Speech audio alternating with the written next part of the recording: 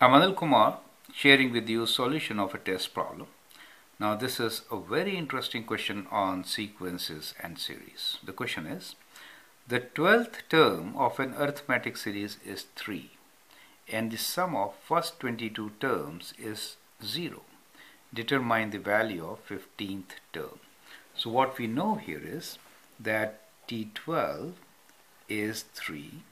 We also know that sum of first 22 terms, that means S of 22 is 0, and determine the value of 15th term. So T15 is what we need to find. So first write down whatever you know about the question or what you want to find. Now it is arithmetic series, so write down the formulas for sum and the number of terms. Now number of terms is A plus n minus 1 times d, and for sum we have actually two formulas, and I will use the one which is n divided by 2 times t1 plus tn, and I'll tell you why am I using this formula. Now let's read the question once again. It says 12th term of an arithmetic series is 3. So if I write 12 here, then I get t12 is equals to a plus 12 minus 1 times d, and we know t12 is 3, so we can write 3 equals to a plus 11d, right? Now that is the first part.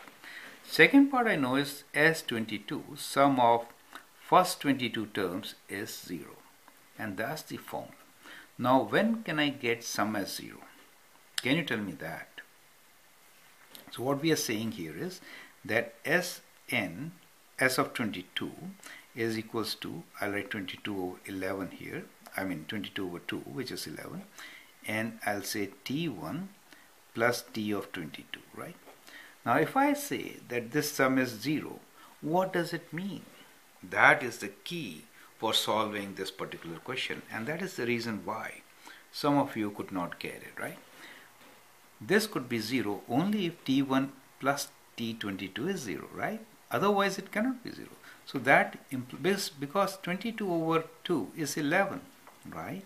So that clearly indicates that at this stage 0 is equals to t1 plus t22, or you could also say t1 is minus of t22. So that is how we get a relation, and this relation helps us to get the second equation.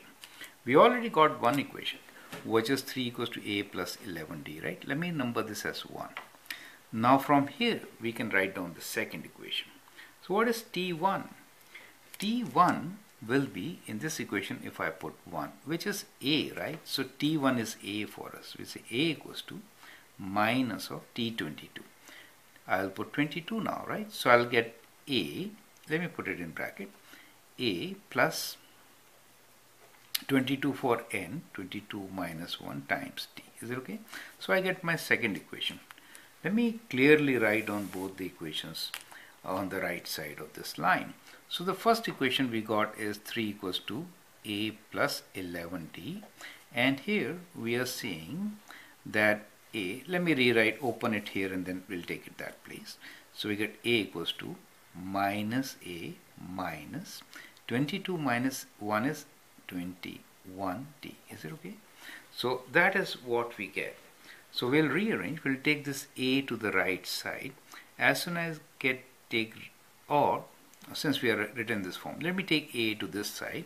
So I get 0 equals to minus 2a minus 21d. Do you see that?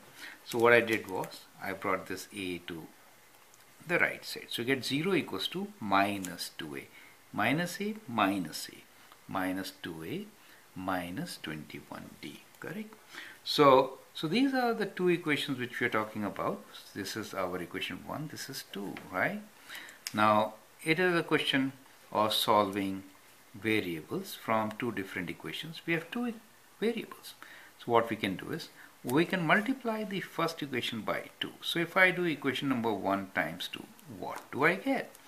3 times 2 is 6 equals to 2a plus 22d. Is it okay? Now if I add them up, then we eliminate a, correct? That was the whole idea. So if I add them up, so I get 6 plus 0 is 6 equals to, that is 0, right? Plus, when I add them, I get D. So I get D equals to 6. Do you get the point? So D is 6 for us. So we have found the value of D, which is 6, and we can actually find the value of A also by placing D in the first equation.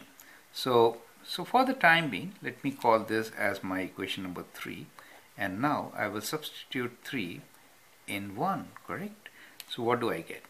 If I substitute 6 here, I get 3 equals to A plus 11 times 6. So now A is equals to 3 divided by 66, right? That is the value of A, which is 1 over 22, correct? So that becomes the value of,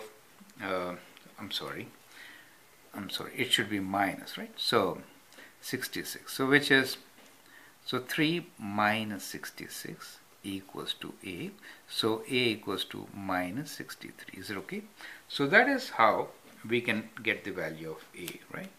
So what we get here is A equals to minus 63. So what we know now is A is minus 63 and D is equals to 6, and we need to find T of 15, right? 15th term. So we can now substitute all these values and get T15.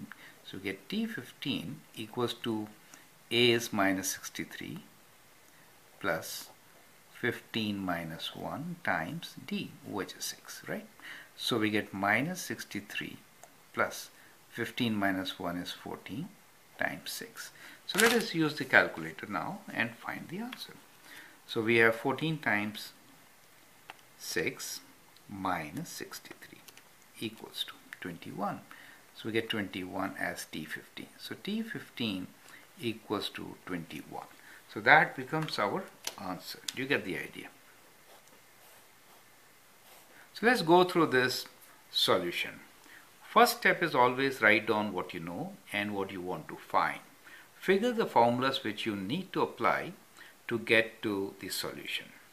Now from the formula we know we want T15, so we should know A and D. 15 is known to us.